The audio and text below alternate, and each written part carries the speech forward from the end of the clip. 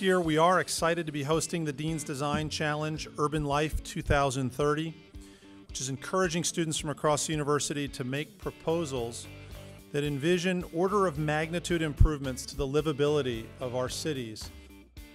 So the inspiration for the challenge is we have to be way more economical.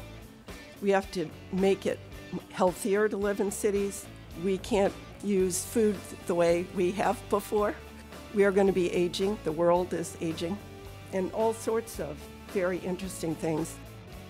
Really thinking about the issue of what's going to happen to the environment more broadly, to the spaces that we inhabit, and the way in which we are interacting with that environment is something that's critical, and that's really something that can only happen when we're working together.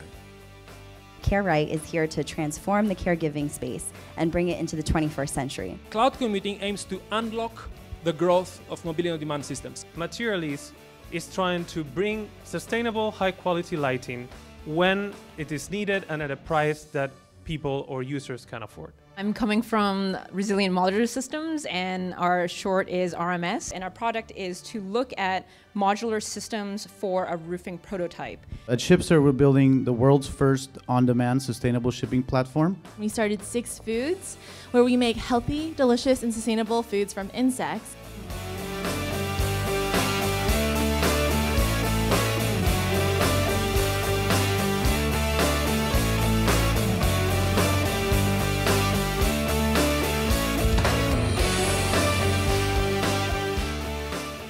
The winner is 6 Foods.